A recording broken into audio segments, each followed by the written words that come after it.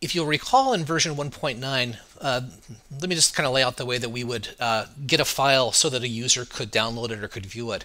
First of all, we would create that file on our hard drives, and second, we would upload it to the Moodle server into an area that was known as files in version 1.9 and is known as course files in version 2.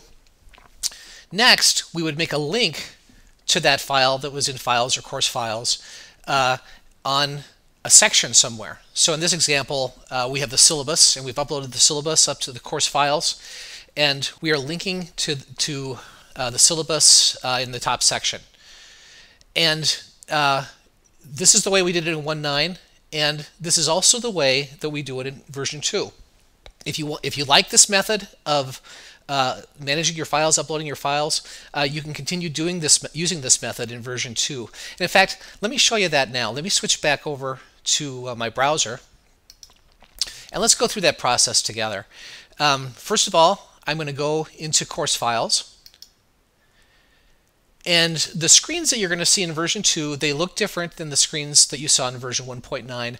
I don't think that they're necessarily more confusing, but they are different. I'm going to click the Edit Course Files button. I'm going to click the Add button, and here we're given a new interface called the File Picker, which facilitates us picking files, as it's aptly named. And I'm going to click this Browse button, and I'm going to upload a file called linked file. It's a PDF, and I'm going to upload the file. I'm going to click the Save button to save the changes that I've made. And that's the first part of getting a file available for my users, linking to a file. I'm going to go back to my sections, and I'm going to turn editing on.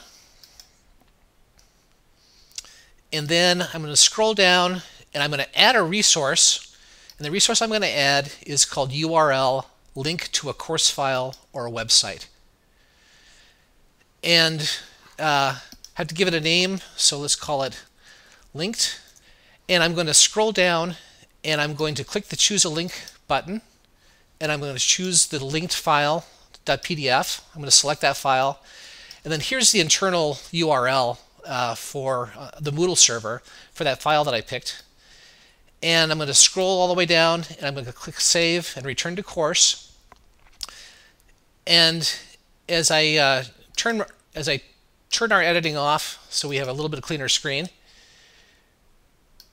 you're going to be able to see that here's our linked file right there.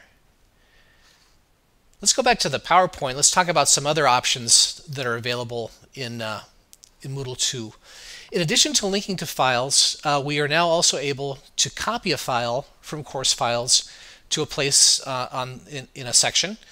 In fact, we can copy a file to multiple places, but I want to stress here, these files are not linked. These files are copied.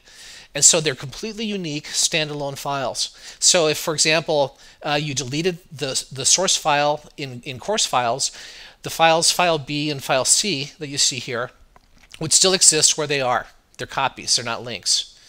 I'll just remind you that you still could link if you wanted to, and if you made the choice of linking, that would give you the possibility of, let's say you wanted to update the syllabus, you'd update it on your hard drive, you delete the old syllabus from course files, you'd upload the new syllabus, and then those changes would be reflected in the syllabus files that are linked from sections.